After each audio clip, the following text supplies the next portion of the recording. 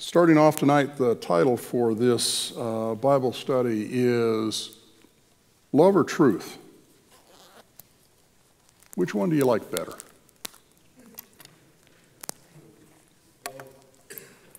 Both are good.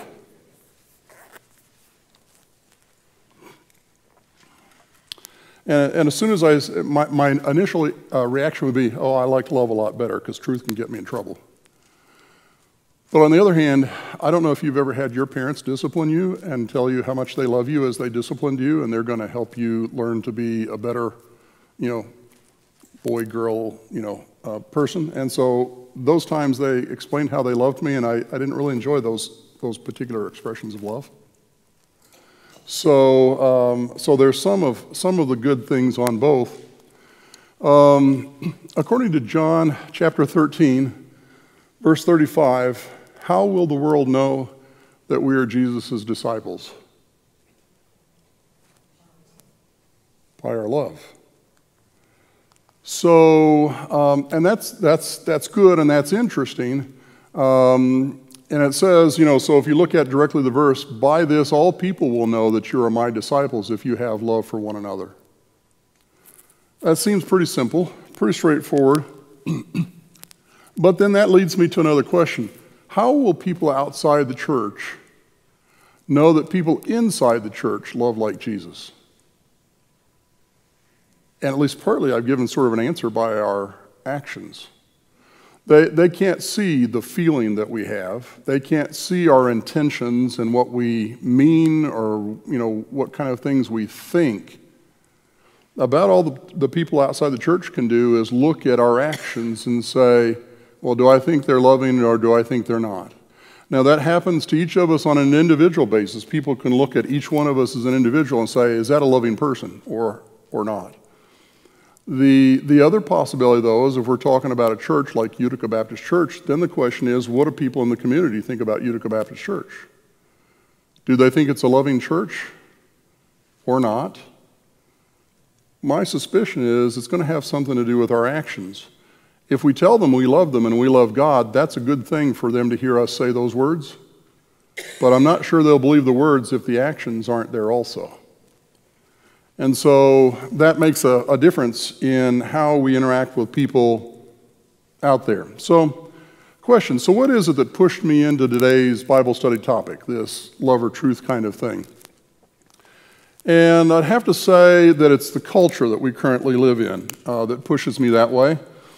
Because I find that much of what I've grown up with is challenged today, particularly things about God and Christian issues. Oh, that doesn't sound good, does it?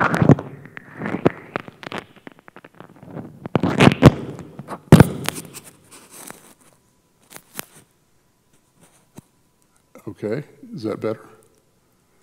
I must have moved my head at the wrong moment. Okay, so as I go bebopping through life, that's an old term. Kids these days don't know what that means. But as I go bebopping through life, living life, doing whatever, and I see by my culture things I read in the paper, things I see on TV, things I read on the internet, all manner of things that challenge what I thought were just basic things that everybody understood and knew. And it doesn't seem like the culture has stayed where I came in. There's been not only change, there's been a lot of change, at least in my opinion. So when I look at things and I find various challenges, then there's a couple of responses that you can make to those challenges. I can either ignore the challenge, keep my head down, hope it won't affect me too much, maybe it'll go away. And that's one way that you can deal with it. Or I can take up the challenge that it brings me. And so I have a tendency to do that last choice. I have a tendency to say, okay, I'm feeling challenged by what my culture is doing, and so therefore I need to go and take up the challenge and look for answers. See if I can figure out what the heck's going on. What do I need to do? And why is this going on? And those kinds of questions. And so when I take up the challenge, then one of the things that I do is I go looking for information, for people with wisdom, for ideas that will help those situations that I'm challenged by. And so one of the challenges we'll find in the next few slides. So here's an interesting slide. You may have seen this on the news. And this was, of course, if you're not sure you really know those, the guy on the left is George W. Bush, former president. Lady on the right is Ellen DeGeneres. She's a comedian and talk show host, I guess, and a number of things. And you notice that they're sitting right next to each other. You notice that both of them seem to be somewhat pleasant. Of course, George Bush's smile could use some work. But, you know, they both look pleasant, like they're getting along and having each other. Well, one really funny thought I thought was Ellen is a comedian, so she said people looked at us and they got all upset about our picture, and not one person noticed that I had the new iPhone 11. You can tell because it's got 3 little cameras instead of 2 or 1. I thought, you know, because like I have iPhones and I thought that was kind of cute. But anyway, so she says that. Now what she says about it is, why is a gay Hollywood liberal sitting next to a conservative Republican president? I mean, you got to wonder. How in the world did that happen? Especially that they're looking like they're getting along and they're sort of pleasant feeling instead of like throwing things at each other. And she said, just because I don't agree with someone on everything doesn't mean I'm not going to be friends with them. In the current culture that I live in, my response to her statement is, oh my gosh, are you serious? Nobody says that. Okay, I've heard that occasionally from Christians. But in the culture at large, nobody says that. And so I just it certainly sent my antenna up going, my goodness. Well, then she went on to say, when I say be kind to one another, I don't mean only the people that think the same way you do. I mean be kind to everyone. Doesn't matter. And I'm still sitting there going, I can't believe that somebody would say that. That's not a good, strong, committed Christian. Probably a nice conservative evangelical. I would believe those people might say it, but I don't know why somebody in the culture who's not a Christian might say that. And so she compares, I think, real well to another fellow who had a saying something like that. And he said, but I say to you who hear, love your enemies, do good to those who hate you. If you love those who love you, what benefit is that to you? For even sinners love those who love them. Well, that was Jesus in Luke chapter 6. Do you remember there's a verse in the Bible that says, if those who are without God do good things, that for that they're a law unto themselves. I don't think that means they get salvation because they did something good, but it means that they've done something well and right that you would expect out of Christians, but they're doing it without the benefit of being a Christian and having the Holy Spirit live within them. So as I look at this, all I can say to Ellen is good on you. That's an old Southern term. I wasn't born in the South, but I learned some of them. So I think she did just stellar in her attitude.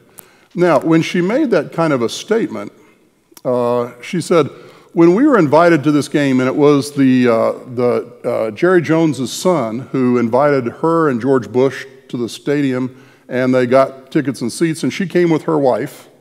So she's gay, and she's married to another woman. So the two of them came. You didn't see her wife in the picture, and you didn't see George Bush's wife in the picture, but you just saw the two of them because they brought in the shot tight. And she said, when we were invited, I was aware that I was going to be surrounded with people from very different views and beliefs. And I'm not talking about politics. I was rooting for the Packers. She was in the Dallas Cowboy Stadium in Texas when she said that. She said she had to hide her cheese head. I don't know if you've seen Green Bay and the cheese head hats. They had to hide that in her wife's purse so that they could sneak it into the stadium. So she was willing to go ahead and go into hostile territory, at least in a football sense.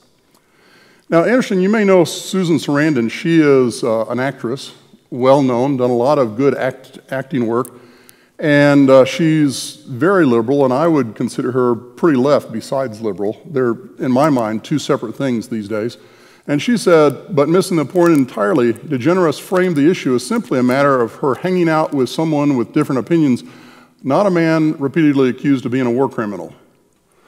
Susan Sarandon wasn't going to give an inch, it looks like, and she wasn't going to sit next to somebody and be able to get along with them because she had a pretty strong opinion about who George W. Bush was. And so she criticized Ellen DeGeneres for making the statement and showing up in the picture sitting next to him. Well, there was another actress, Reese Witherspoon, and she said, thank you for this important reminder, Ellen. Now, I like Reese Witherspoon. I liked her particularly in the Spider-Man movies that she did. But she's done a number of roles. She's a well-known and does, let's see, she was in Legally Blonde, if some of you know that film. And so, I don't know why it's doing that. So, she later took down her tweet because she got criticized so harshly from the left. And so even though I think she probably thought what Ellen said was good, she took it down because she was getting a lot of flack for it. So when I was in college, this was long before I met Amy, I was dating this girl who lived in Lincoln, Nebraska. And she got tickets. She got tickets for us to go to the Nebraska football game. Some of you may not have lived in that part of the country and don't really know, but back in that day when I was in college, many, many years ago, there was the Big Eight. The Big Eight's now the Big 12, by the way, but there was the Big Eight back then. And in the Big Eight, almost every year, either Nebraska or Oklahoma won the Big Eight. Almost every year. And most of the time it was Nebraska for as long as I was, remembering going. I saw Nebraska, they would come to our home and to our stadium. We would be ahead of them by 2 touchdowns going into the fourth quarter, and we'd still lose. And the reason we'd still lose is because Nebraska had the most amazing offensive line in the entire NCAA. They had people who their first string and their second string and their third string were interchangeable, and their third string could play first string for anybody else in the country. That meant by the time you got to fourth quarter, Missouri's defense is sucking wind, and they can't even possibly keep up. And, they got a fresh set of legs in there, blowing them off the offensive line and scoring touchdowns and winning the game. And that happened over and over. I was really a frustrated Missouri fan. But there was this one time, this girl lived in Lincoln, Nebraska, got us football tickets to go to the game. And so I drive over to Lincoln and stay at her parents' house overnight. And then the next morning, we're going to go to the game. In Nebraska, they don't have a professional team of any kind in the state. No professional football team, baseball team, basketball team, whatever. What they have is the Nebraska Cornhuskers. That's the Nebraska professional team. And so when we went to the stadium, I was absolutely amazed because everybody on the street wore a lot of red. That's their school color.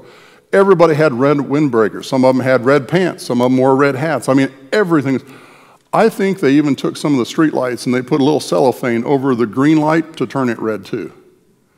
Everything was red. I mean, they were big because it was their team going to play. And Nebraska did so well every year. For you guys who are really into college football, they were the guys that did the Fumble-Rooski. And they did that first. So they're a storied team. So we go to this game, and we're watching all this happening. And as we get into the stadium, I found out that my girlfriend had gotten tickets in the student section. I don't know if you know anything, but students are a lot more rabid than the average, ordinary, calm adult. And we had to go down a long road. There were aisles on the outside, but not in the middle. We had to go down a long road to get to our seats. And as we went down there was at least twice, maybe 3 times, whereas I'm passing some guy, I mean, stadiums, like, you're shoulder to shoulder. And at least twice, somebody said, "Boy, you better take off that hat." And at least twice I said, "Ain't gonna do it," and kept walking really fast. And so I got to my seat and watched the game. I think there was only 3 apple cores that hit my hat during the game. None of them knocked it off. I kept, I didn't tell you, I had a Missouri Cowboy hat with a gold M on the black background. So yeah, I did that to the Nebraska football game. I was young and not really all that smart then. I was enthusiastic though. And so strangely enough, at the end of the game, Missouri won. I was thrilled. And my next thought was, I wonder if they're going to beat me underneath the stadium's bleachers. And as we walked out, there were a number of people who saw me with my Missouri hat on that said, "Good game, you guys played well." And I just thought, really? Seriously, you're being nice? And they were. Well, so the interesting thing then is when you go into territory that is not going to be happy with you, then the question is, how are you going to get along in that situation? How are they going to be? You may have seen this. This was a little interview on Fox News. And that was because you may have heard that Beto O'Rourke, one of the presidential candidates, said there can be no reward, no benefit, no tax breaks for anyone that denies the full rights and the full civil rights of every single one of us. And so he was saying if there are churches who are against gay marriage, they should lose their tax exemption. And so he's made several strong statements that are a little bit out there, and that would be one of them. I guess I never thought that I'd actually ever hear somebody say that, particularly as a presidential candidate. So again, where I grew up, as a young fella is way different than what we find ourselves today. The main problem with his statement is that that a church's tax exemption is not a benefit or a privilege. He mischaracterized what it was, and that's because it's provided for in the U.S. Constitution as part of separation of church and state. So the church doesn't get to tax, the state doesn't get to tax the churches, and the church doesn't give money to the state to get benefits from the state and so on like that. So there needs to be and should be a separation, and that's why that's there, not to give benefits to churches. Now, the difficulty, though, is then this was discussed by, you see the gentleman on the left, it was discussed with this gentleman, his name's Robert Fowler, and he's a Democratic strategist, and I thought his statement that he made about this situation was unfortunate because it still talked about us and churches. Again, this is how culture does things. If I could push the right button, this would go a lot better. There we go. And he said, churches shouldn't be worried about the IRS. They should be having a bigger conversation with their maker. I grew up in church my entire life. And one thing I was taught from day one is that Jesus is love, and his love is limitless. So if you're going to limit Jesus, I think you're doing more harm to your faith than good by excluding certain people. That was his thought. Well, my thought was, Richard, I talk to my maker every day. Actually, several times a day, every day. I'm having a lot of conversations with my maker, and my maker keeps telling me to stay with Scripture. So that's kind of where I am, and he must not see the thing. Now, the problem is that when he says that, you see that, particularly that part highlighted in the yellow, Jesus is love and his love is limitless. That's how he based his argument. So by that way of thinking, if Jesus is love, then you can't say no to anyone or anything. Right? Because, I mean, that was the issue here. Jesus is love, so you can't say no to any gay marriage kind of issues. So if you can't say no to anything or anybody, well, then there's a problem. So let me tell you a story about my son. I had a son that was a toddler. You know, toddlers are where they're kind of a chunky body but don't have a whole lot of muscle in their legs yet because they're learning how to walk, and so they toddle, and you keep thinking, I hope he doesn't fall down, but I'm not sure. And so he's toddling along, and we had, I guess it would be an antique, my wife's grandmother made this thing. It's like a 3-level set of little shelves. I don't know, a knick-knack shelf for stuff that you might put on it. It was a spool shelf, I think maybe they call it.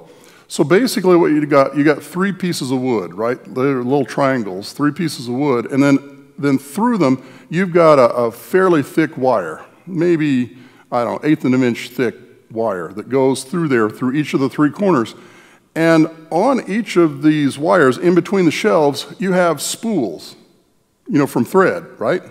So you actually have the spools, and so and then they stain it all, and it's a nice brown color and so on like that, and all the spools are stained, so it looks like a real piece, but it's not really. You understand that it's just wires and some spools, and it's kind of fragile.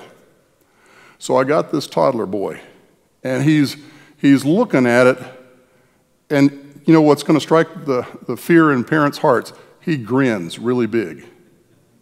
And he's looking at it with a big grin, and he starts toddling towards it. And worse than that, he sticks out a hand towards it as he's going. And I'm thinking, this is not going to end well, you know. Big, heavy kid, can't control himself, little spindly thing that, you know.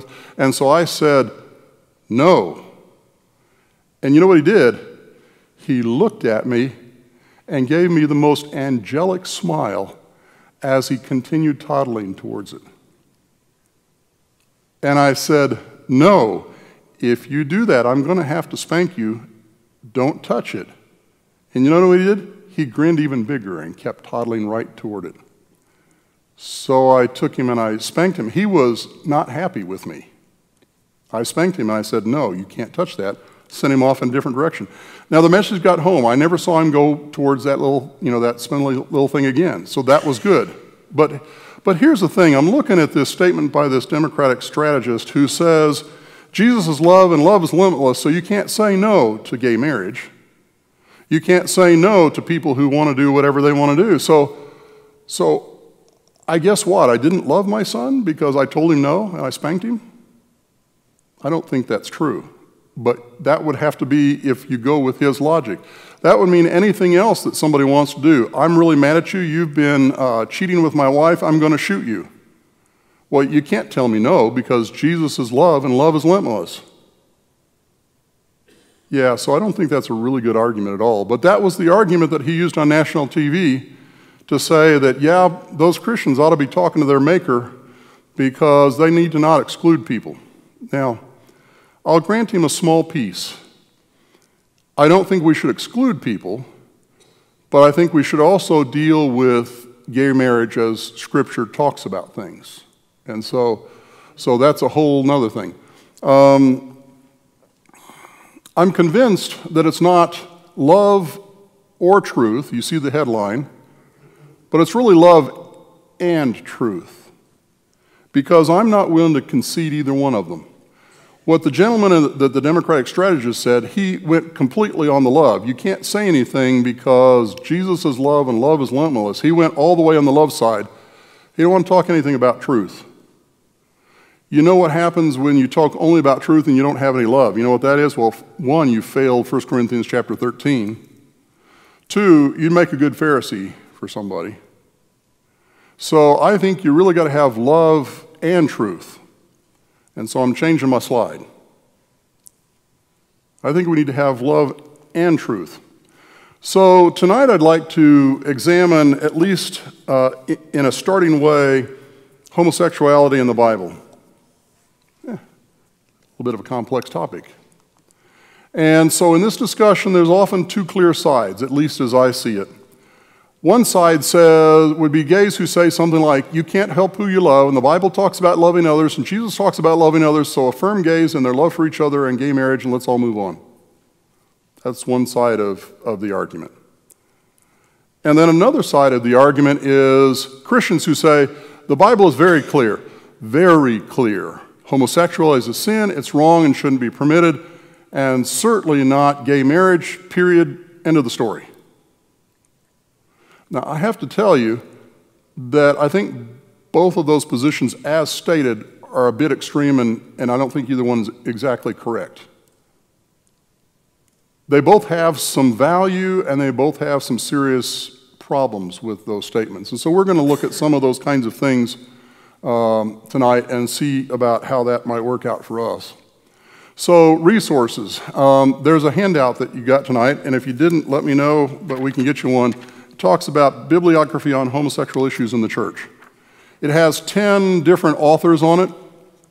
I've read every one of these books. So I mentioned earlier, when my culture challenges me, one of the things that I do is I go out looking for answers. So one of the things I do is I go and I start reading. I read all kinds of stuff. And these aren't all the books I've read. These are just the ones that I think are the best. So here are 10 good books that talk about the issue. I've also done something else. You notice on the front by the person's name, if they've got an asterisk, I really like that book in particular. So there are 4 of them that have asterisks, and there's one that has 2 asterisks. I think Wesley Hill's book is my favorite. So if you say, I don't want to read 10 books, but I'll read one, then I'd suggest you read one by Wesley Hill. But if you want to read 5 instead of 10, then start with the ones with the asterisks.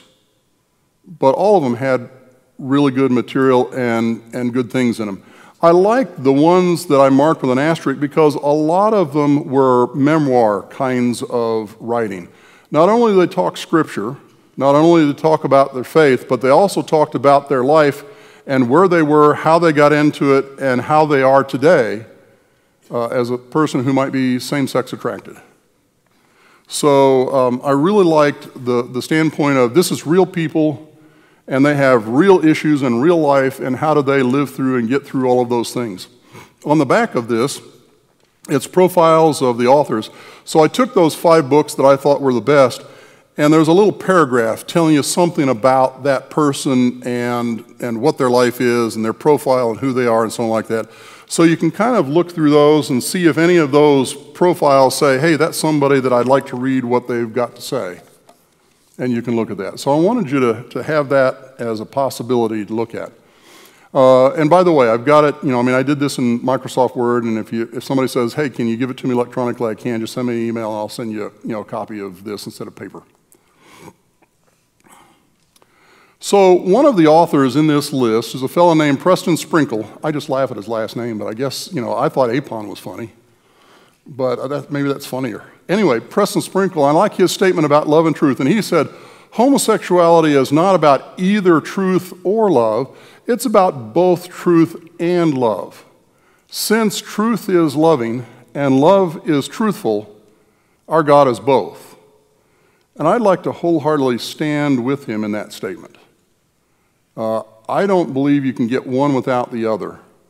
If you do love without truth, then you just get schmaltzy emotion. If you do truth without love, then you have a hard-nosed theoretical idea, but it may not have anything to do with people. And so I don't think either one of them by themselves is good enough. I think you need both. I'm acutely aware that I have the opportunity here to offend both sides in this discussion. And I'd prefer to offend no one, but I'm not sure if that's possible.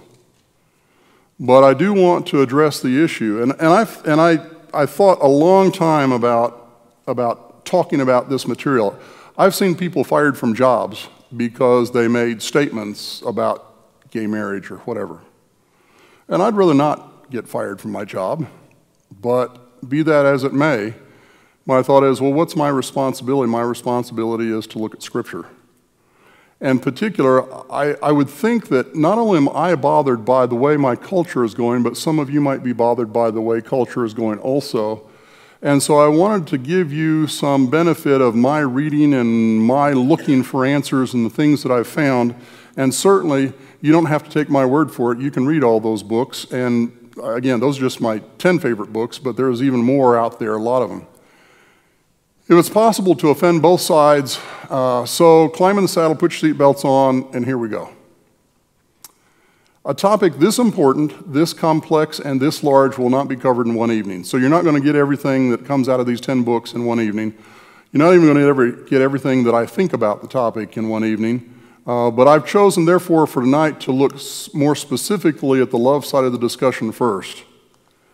And since I'm a Christian, I'm going to hold the Christian's feet to the fire first and look at love.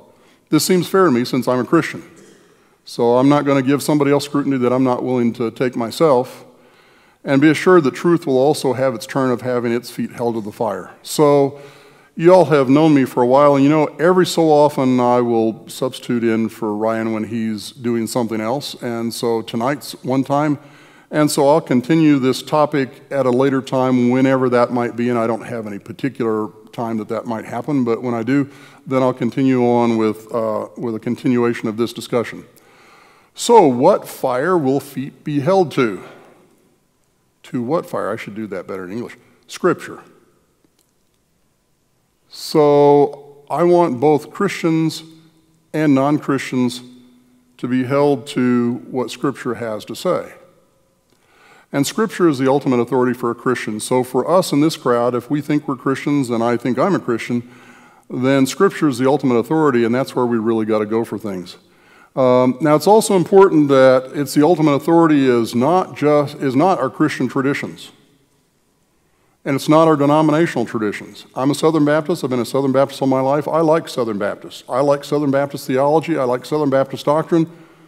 But that's not enough to just have some good Southern Baptist ideas.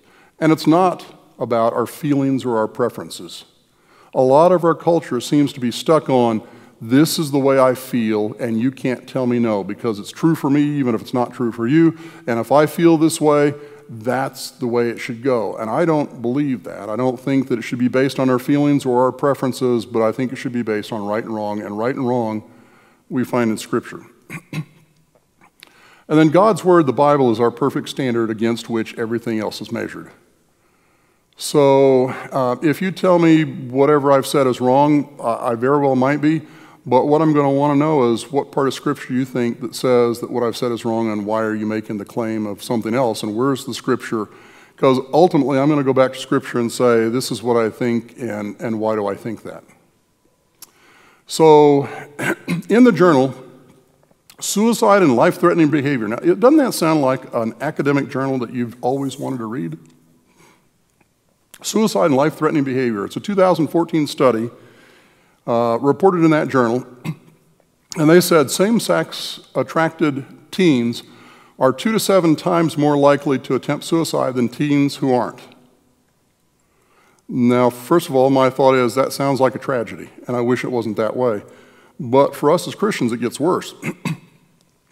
Furthermore, teens who seek help from religious leaders are more likely to kill themselves than those who seek help from non-religious counselors. That I regret. Now, I'm not the religious leader who's counseled some teen who's same-sex attracted, so I can't say that I was on the front lines, but I regret being a Christian and hearing this kind of statistic. You're welcome to disagree with statistics and say, hey, you can find a bunch of other statistics that go the other way, and I'm fine with you finding something better or better statistics. But even that there's even the possibility of a statistic that says teens that go to religious leaders commit suicide more often than if they go to non-religious leaders is a huge regret for me. And I'd rather not see it that way. What that does is starts me thinking, so why is that? And do I have any part in that somehow, even peripherally? And I'm happy I can say that word.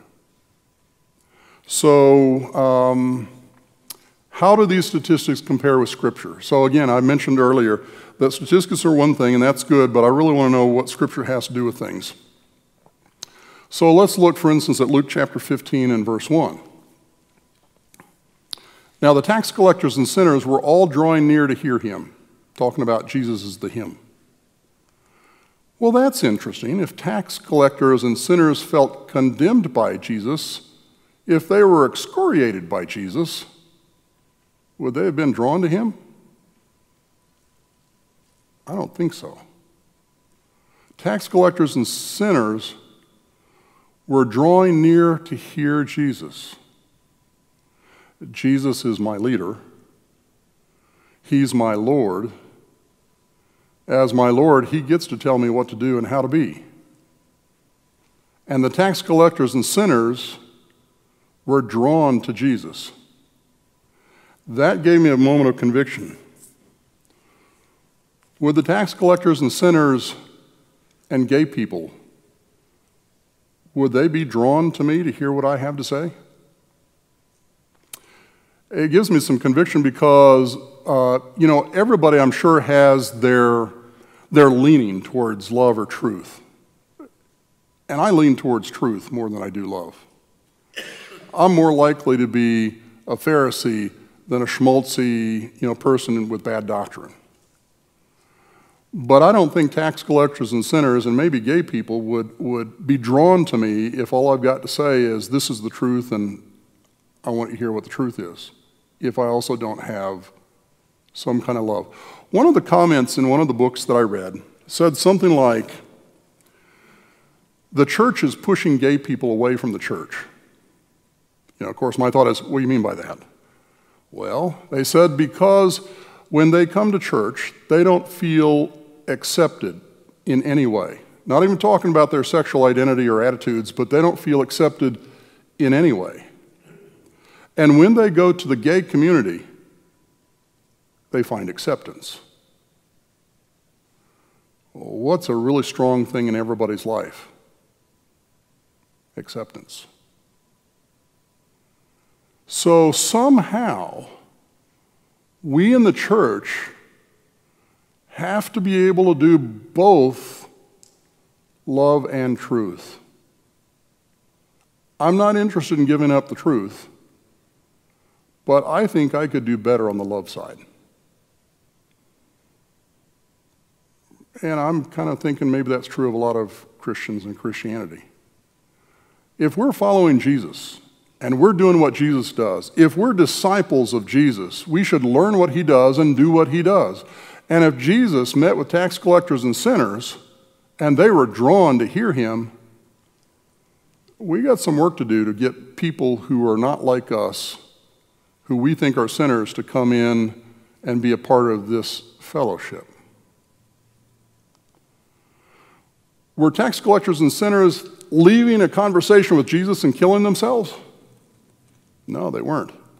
And yet that statistic said a number of teens talked to religious leaders, and more of them committed suicide after talking to religious leaders than non-religious leaders. Somehow, some of us, maybe all of us in here are doing really well, but somehow some of us who call ourselves Christians are not doing a good job of showing love for people and acceptance of them, at least on a human level, because they're not reacting to us the way they reacted to Jesus.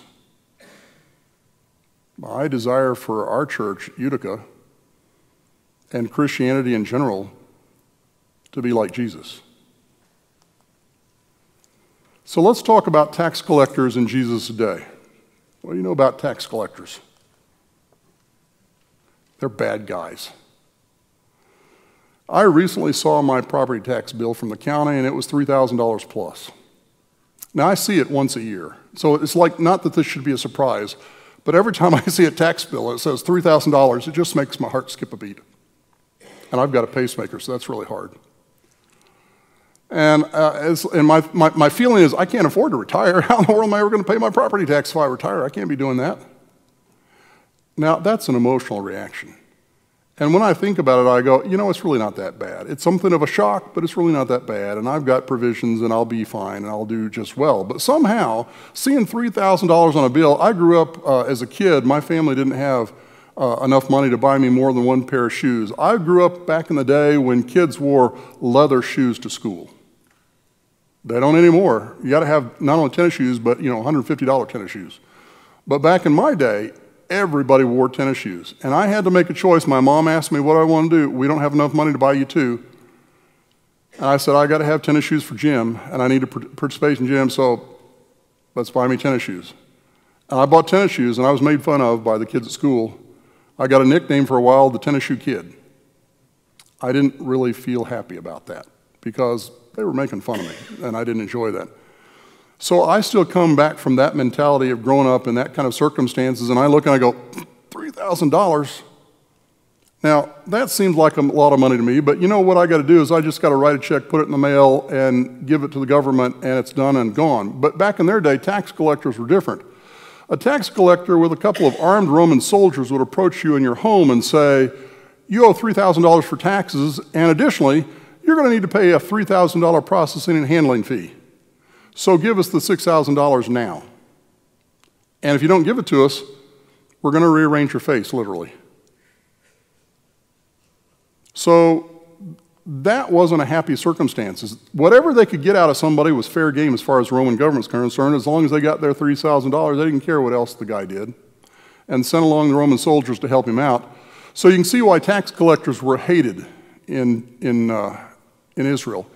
And tax collectors were all Jewish.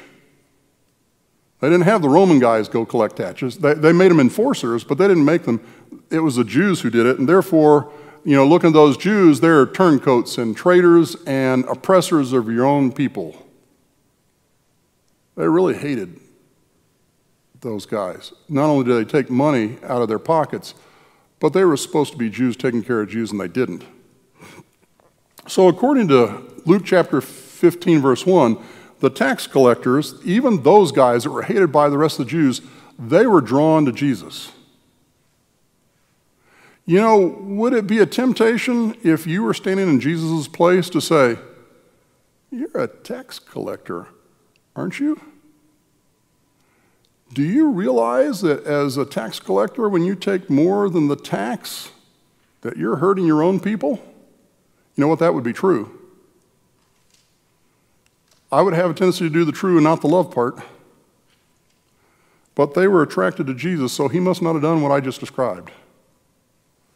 Matthew, remember him? He wrote one of the Gospels. And he was one of the 12 disciples. Matthew was a tax collector.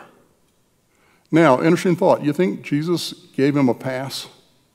You probably meant well as a tax collector.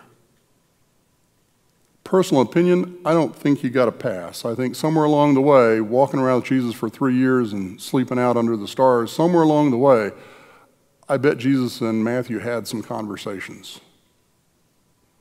But he was able to call Matthew, and Matthew was willing to follow him.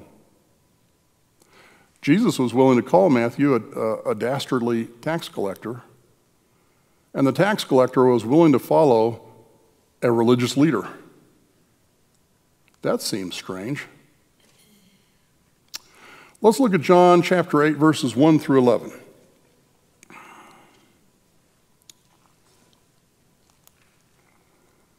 But Jesus went to the Mount of Olives. Early in the morning he came to the temple, and the people came to him, and he sat down and taught them.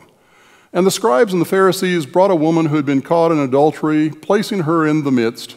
They said to him, "Teacher, this woman has been caught in the act of adultery. Now in the law, Moses commanded us to stone such women. What do you say?" They're sneaky devils. This they said to test him, that they might have some charge to bring against him. Jesus bent down and wrote with his finger on the ground, and as they continued to ask him, he stood up and said to them, "Let him who is without sin among you be the first to throw a stone at her." What I'm surprised is they had integrity enough not to throw a stone anyway. And once more he bent down and wrote on the ground. But when they heard it, they went away one by one, beginning with the older ones. They had more sense, maybe some wisdom. And Jesus was left alone with the woman standing before him. Jesus stood up and said to her, "Woman, where are they? Has no one condemned you?" And she said, "No one, Lord." And Jesus said, "Neither do I condemn you." You know what the penalty for adultery was in their day? Well, it was death, because when they talk about stoning, they didn't mean just throw one rock at somebody. They meant throw rocks at them until they're dead. That's what stoning was. Use as big a rock as you can actually comfortably throw. You don't throw pebbles. You throw something intending to kill them, because that was their method of death for some people. And stoning was the penalty for adultery. Now, I do find it interesting that the woman's there, not the man, because Scripture is also really clear when you read it in the Old Testament that the adultery was both for the man and the woman. Somehow, the guy wasn't there, and I don't know why, but that doesn't seem right somehow. So, did Jesus condemn her and give her over to death? No. He said, "Neither do I condemn you." That sounds a lot on the love side, doesn't it? So, do we stop the account here? No condemnation? Does she get away scot-free? Well, actually, I didn't show the end of verse 11. What I showed you was this. She said, "No one, Lord," and Jesus said, "Neither do I condemn you." See that semicolon? That means I didn't show you the end of it. Here's the rest of the verse. "Go, and from now on sin no more." Jesus didn't give her a break saying, oh, it's all right, honey, don't worry about it. If you have another affair, you get some more adultery, just come back to me, we'll take care of it, no big deal, no harm, no foul. Jesus said he didn't condemn her, but then he said, go and from now on, sin no more. Jesus didn't say it wasn't sin what she did.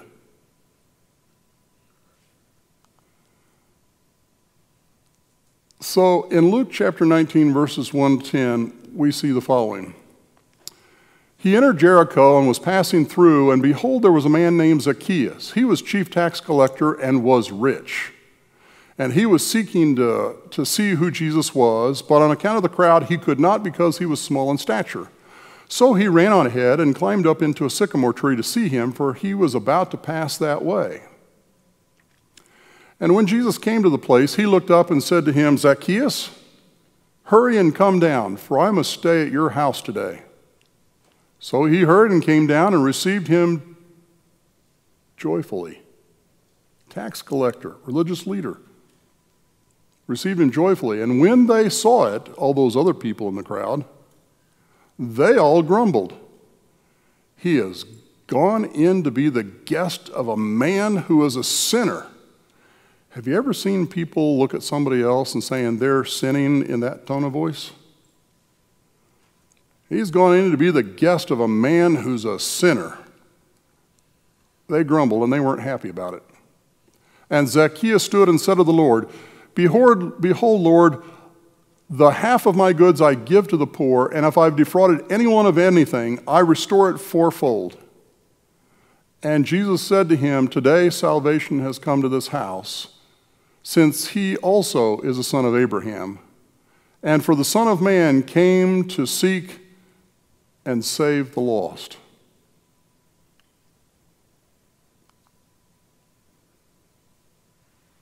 For the Son of Man came to seek and save the lost. You know what? All of us were lost at one point. Every one of us. And Jesus came to seek and save each one of us.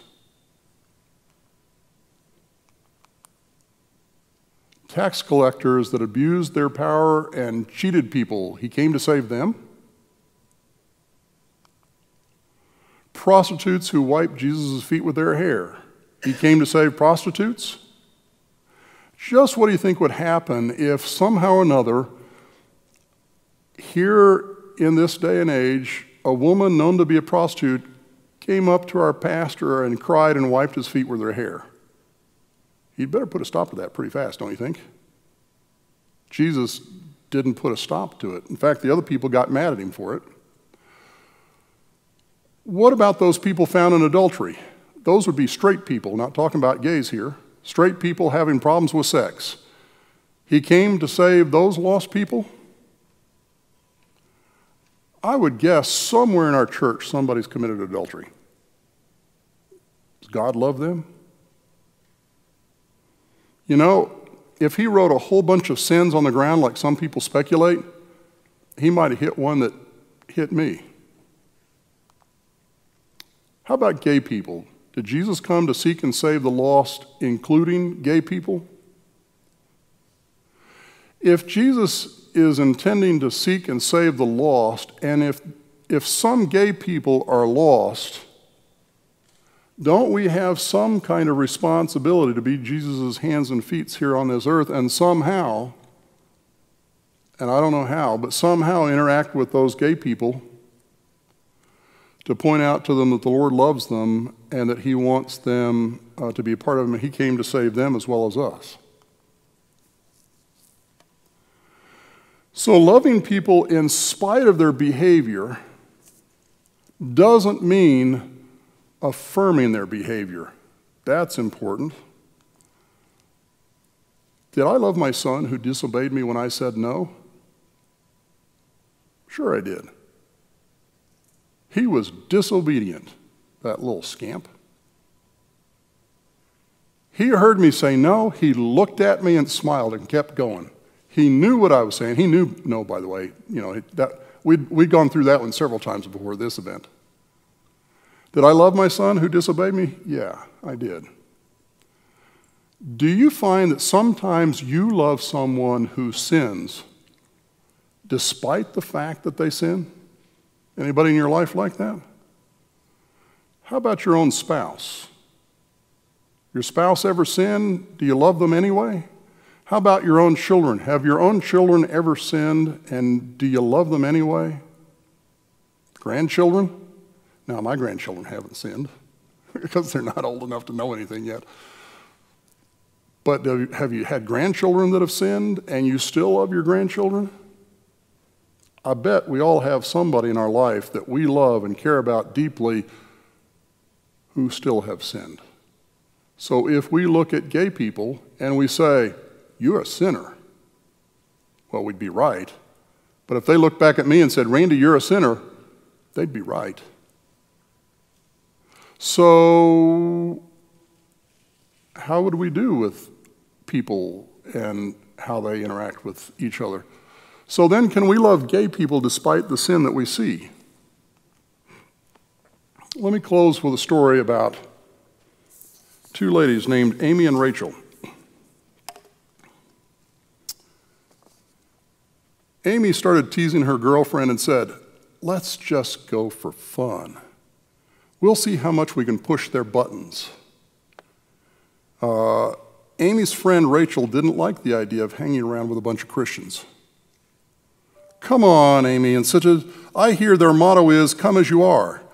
I just want to prove that they come as you are unless you're gay." So Amy had been in a 9-year lesbian relationship that had broken up just a little while ago, leaving her wondering why her deepest longings could never be satisfied. She and Rachel had started hanging out when they decided to attend one Sunday morning. And she says, "I came on a mission to shock people. Rachel and I would hold hands in front of people, but instead of the disgusted looks of contempt we expected, pause.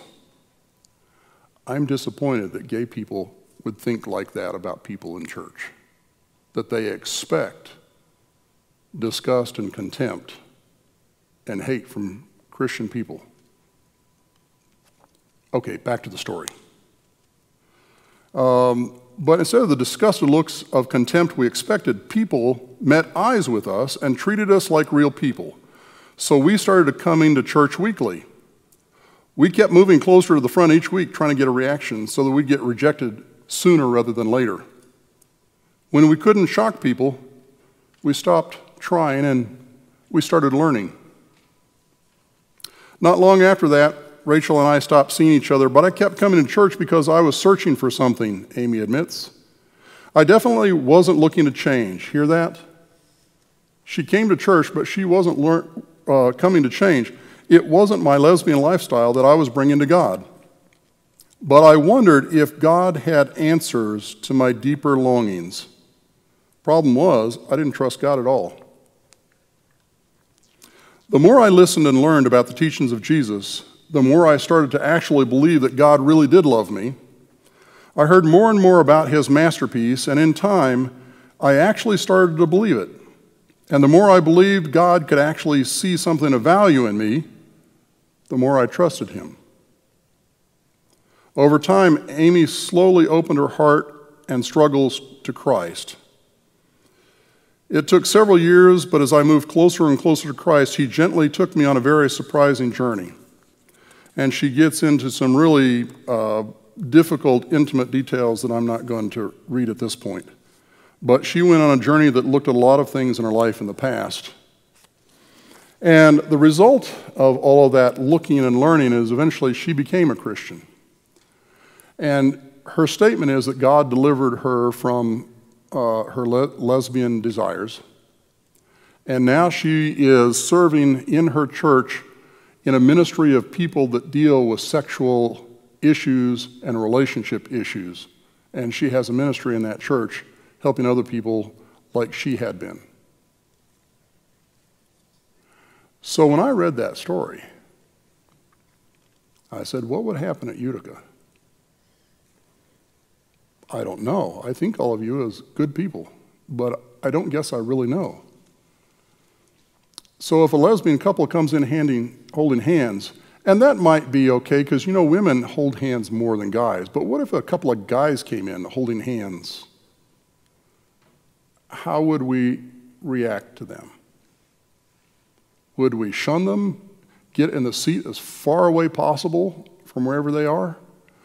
Or would we be like this church and meet them in the eye, talk to them and welcome them with us? When she started going to that church, she had no intentions of changing her lesbian orientation. None. But she had a need that she didn't know how to fill. And she heard about Jesus and what he did, and figured out that Jesus was going to fill what she needed that she couldn't fill some other way, including her lesbian relationships. And when she came to Jesus as her Savior, and he filled her and met the needs that she had that nobody else and no other way she could get them fulfilled, at least for her, her lesbian desires left. That's not true for every gay person, by the way, but that was her testimony. She didn't come here wanting to give up being gay. She came up here because she had a need. So when gay people come to our church, are they welcomed at least on a level of being human? Are they made to feel welcome? Come here and study God's Word with us? Can someone come to this church and know that they'll be able to hear about Jesus here, no matter who they are and what they've done? And you can go beyond gay people. That was the topic kind of the night. What if there were two people who were openly doing an adulterous relationship and they wanted to come to our church? Would they be welcomed here? Even though they're living in sin? And you can pick your sin. What if it's a known sin and they want to come here? Are they welcome to hear about Jesus here, whatever their sin is? I don't know. That's not normal human-wise. It could happen if the Holy Spirit's in us. Let's pray.